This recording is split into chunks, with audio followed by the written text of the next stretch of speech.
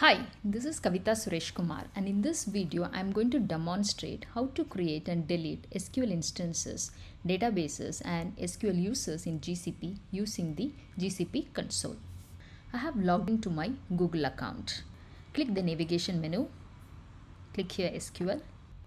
So here you have three options, three database engine options. One is the MySQL, PostgreSQL and the SQL Server. So for this demo purpose, I am going to choose MySQL. You need to give an instance ID. So I'm going to give the instance name as demo SQL, and I can give an option as no password also. So I'm going to select that option as no password, but that's not recommended. But since it is just for the demo purpose, I'm selecting the option as no password. And the database version we have 8, 5.7 and 5.6. I'll leave the default 8, right?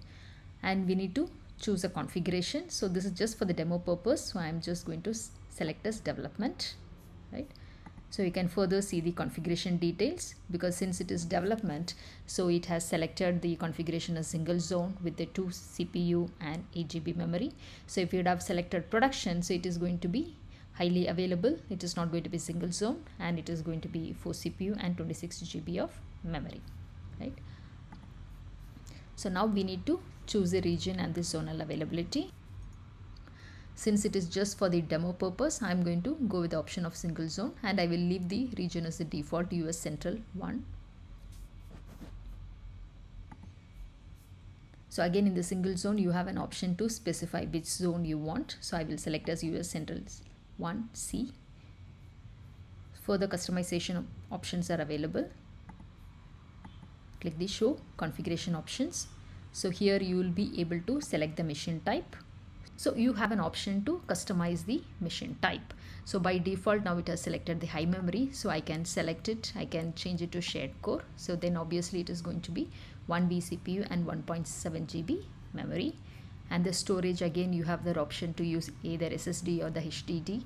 HDD is a lower performance, but SSD is recommended, but just demo purpose, so I'm just moving to HD.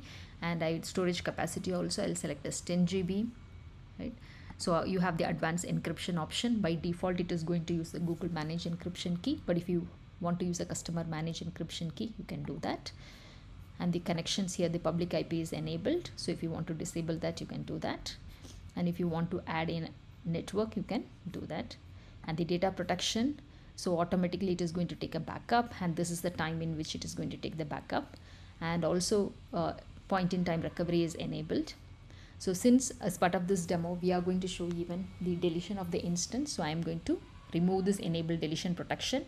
If enable deletion protection is there, it will not allow the user to delete the instance. The maintenance, you can specify any maintenance window. So during that time, it will do the maintenance. And the order of update also, you'll be able to provide any later or earlier. And you can add a database flag. So you'll be able to do the query insights configuration. So if you wanted to add any label, you'll be able to add the label.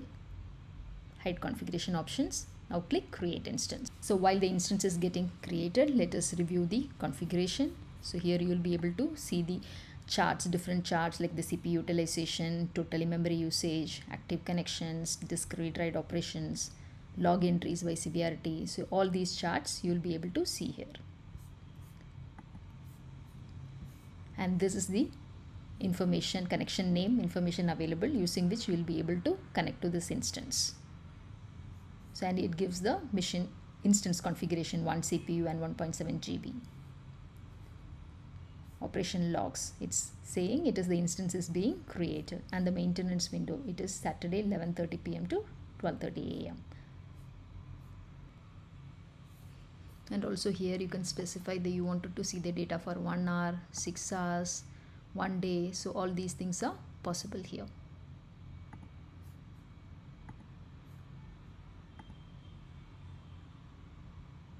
You can see the storage usage. So all these information you'll be able to see here.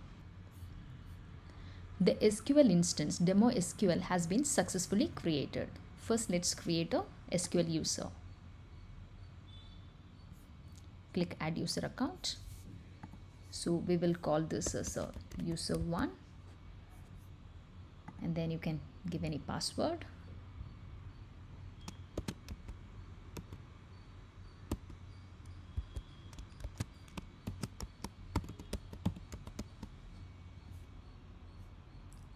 And this user will be able to connect to the SQL instance from any host.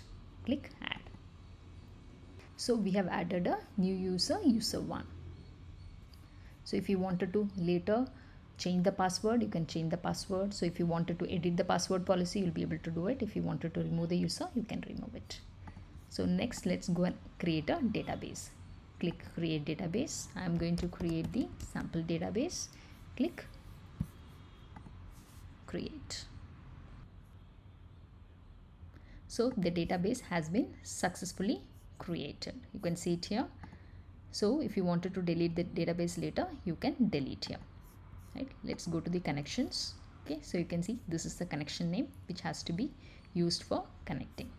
Let's go to the overview page. So from here you will be able to open the Cloud Shell and connect to this instance. Click open Cloud Shell. So this is the gcloud SQL command which we need to use to connect to this instance. Click enter. So now it is allow listing our IP. So we have not given any password, so click enter. Right, now we have connected to the SQL instance demo SQL. Now let us see the databases which exist in this instance. So we could see, so the 5 database exists. Sample is the database which we created. So now we have connected to the sample database. So now if you wanted to create a table, insert data, everything you will be able to do. Okay, let's exit. So now we have seen how to create a SQL instance, how to create a database, how to create a user. So now let's go and remove this user first. So we have deleted the user. Now let's go and delete the database as well. So we need to give the database name which is sample. Click delete. Database has been successfully deleted. Okay. Now let's go and delete the SQL instance as well. Right click and click delete. So now here we need to give the instance ID which is demo SQL. Click delete. Instance is getting deleted. The SQL instance demo SQL has been successfully deleted. In this video, you have seen how to create and delete SQL instances, databases and users in GCP using GCP console.